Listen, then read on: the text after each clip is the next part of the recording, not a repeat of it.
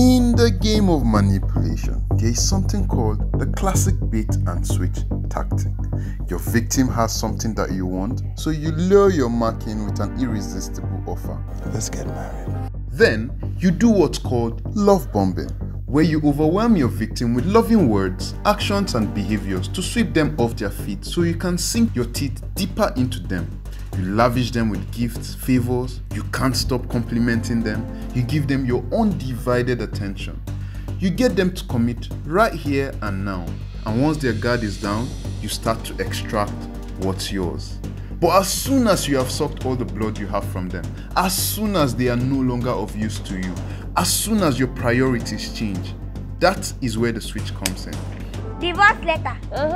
The favors suddenly come to a halt. You are no longer at their beck and call. You suddenly close the doors on them and you stop answering their calls. This, ladies and gentlemen, is exactly what happened between two extremely successful Igbo billionaire businessmen in Nigeria. Cosmas Maduka, CEO of Coscharis Motors, net worth $800 million, and Ifeanyi Uba, CEO of Capital Oil, net worth $1.7 billion. The bottom one. Although both businessmen are kinsmen and come from humble Beningans, all the way from Nnewi in Anambra State, that is where the similarities end. One is fairly older and the other much younger, one very reserved and the other flamboyant as hell, one with the most pristine of reputations and the other, let's just say not the most pristine of reputations. One neck deep into oil and politics and the other, I focus on my business and in my religion. In this video, we'll learn about what started as a bromance between two Igbo brothers and how it culminated into an elaborate, sophisticated 21 billion naira scam, or $256 million.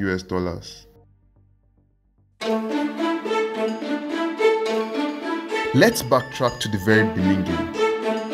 December 24th, 2008. Dr. Cosmas, older billionaire, turns 50 and there is a big party at his residence. Younger billionaire Ifeanyi and his entourage pay a courtesy visit. You know, nothing serious, just two billionaires stepping outside. The two men never meet again until May 2011. Dr. Cosmas, sitting in his office, receives a phone call from Ifeanyi, with the latter claiming to be going through some difficulties. He is owing Union Bank and the bank was ready to foreclose on him. Normal now, as a kind, sensitive and loving older brother, Cosmas listened. Younger billionaire, a skillful storyteller, knew all the right buttons to press, and boy did he press them. Young and ambitious, check. Tribal sentiment, check. Victim game, check. I'm expecting something huge, check. But what was it he wanted? What was the request? According to Ifeanyi, he would like to obtain a line of credit that will enable him commence importation of petroleum premium spirit, PMS, also known as petrol. For those who don't know, a line of credit or LOC or supplier credit is when a trader obtains goods from a supplier on credit and then sell those goods for a profit. The trader then pays back the supplier at a later date and keeps the profit. Simple, right? Wrong. It gets a little bit more complicated than that. Stay with me. For this kind of international business, there are usually two parties involved.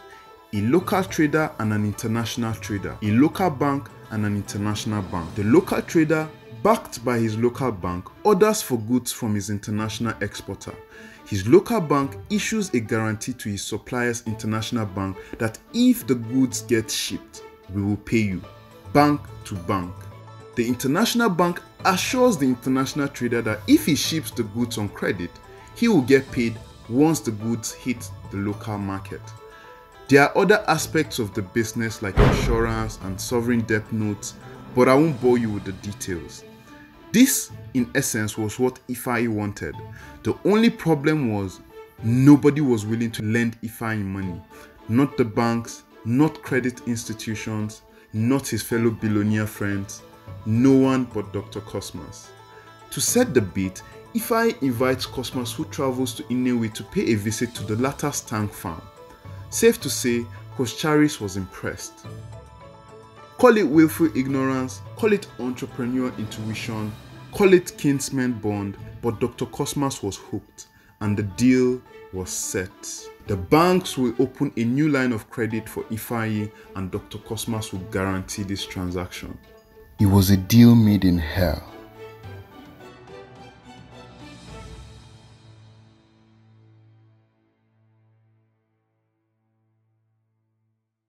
I tried to get the banks to support him and they were not willing to support him. So I said, okay, fine, I will guarantee the transaction. You put the credit under my name, and I parted with over $300 million.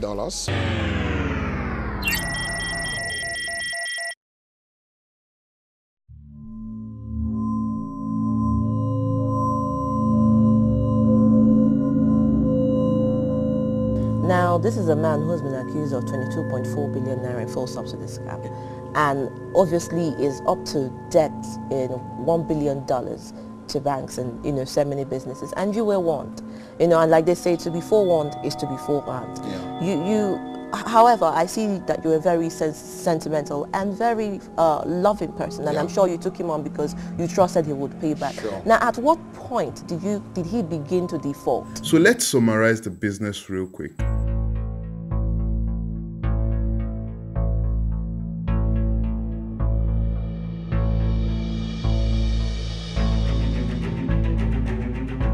So the two businessmen agree on starting with a line of credit for a single consignment. A vessel load of petroleum premium spirit cost only about $30 to $35 million. Ifeanyi agrees to clear and pay back in 38 days. He cleared and paid back in 32 days. The second consignment rolled in and he cleared on time as well. The third consignment, the fourth consignment, the fifth consignment. I didn't know it was a bet. But before December 2011, he came with 6 documents and said if I did this for him, that this is all that I would have done for him in life. We've done several transactions, about 6, and they were all successful at the timely. He paid at the correct period, no issue. So I did 6 documents at a time.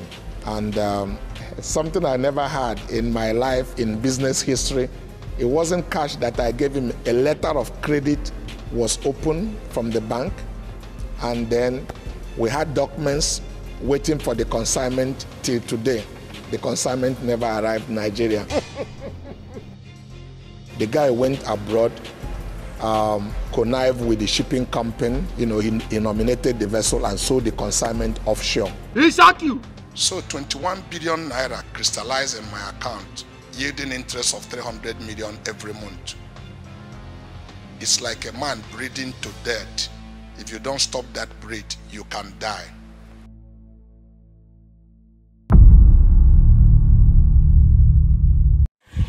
Welcome to OAF, the largest Nollywood digital film community.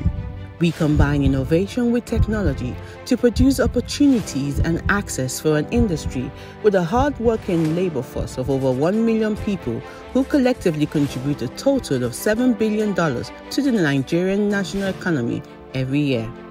Our vision is to create a community of enablers, an ecosystem where big and small can find tremendous value with relentless efficiency. And this is dedicated it doesn't matter whether you're a production company, freelancer, film lover, or investor. If you're passionate about film, then OAF is home. Take a trip through our community, find films that you like, invest. Want to learn? Instantly have access to thousands of courses from industry leaders who are doing its best. Start or run your creative business via the OAF marketplace. Our mission is to amplify quality storytelling over quantity by technically and financially upskilling our fellow African storytellers. We are the platform for superstars.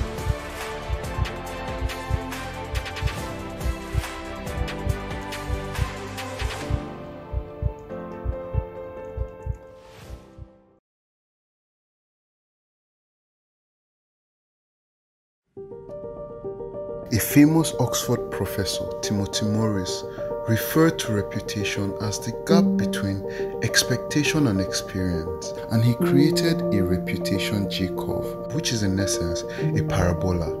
What it shows is that more reputation brings more reputation. It starts with a low return, but by continuing to invest in it, we accumulate a vast amount over time, which we can convert to goodwill.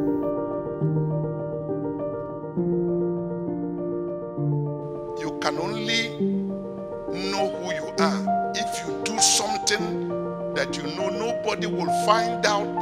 You do otherwise, but you do the correct thing. I didn't sign any paper in the bank when that money was given, and it crystallized. All my board members said, forget it. We will not, ruin Koschari's because of this. After all, the LC was not open in Koschari's name. We didn't sign any paper. This has nothing to do with us. The bank gave the money, they should carry their responsibility. The guy who we gave the money is willing to buy, and we finished the board meeting, everybody left. But I asked myself another strong question. Did the bank give this guy money because of his merit, or do they give him money because of me? And the answer was clear, obvious. They gave him money because of me. And all my life I preached integrity, and I was subjected to this test. I called the managing director of the bank. I said, send me that paper. And he sent me the paper, and I signed it. I went home that day. I jumped up. Oh, I won. I won. I won. My wife said, you won? Where's the lottery? When did you become a gambler? What did you win? I said, I won. She asked me again. I said, I won.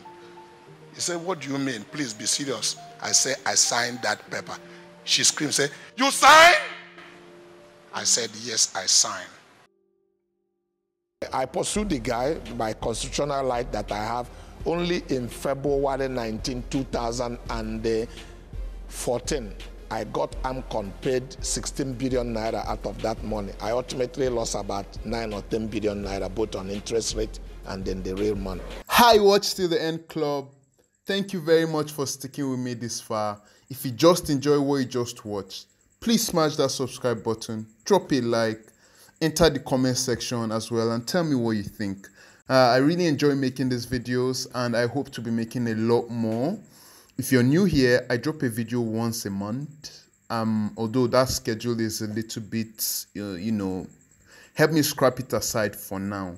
The videos will drop as soon as they are ready. And hopefully as we get to, know each other some more and we can figure out a schedule. My name is Ifeanyi Uba. I am a creative director and a storyteller.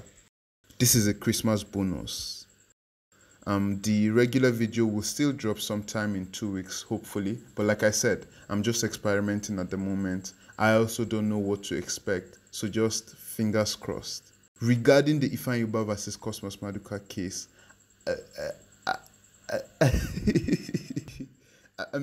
I'm really speechless at this point. I've watched all the interviews online from both parties, and if you're wondering why there are no interview clips of Ifeanyi Uba perhaps defending himself, there are actually a lot of them online, and I'll link them in the comment section below. I've watched them, but in my humble opinion, Ifeanyi Uba is just yarning dust. He's guilty as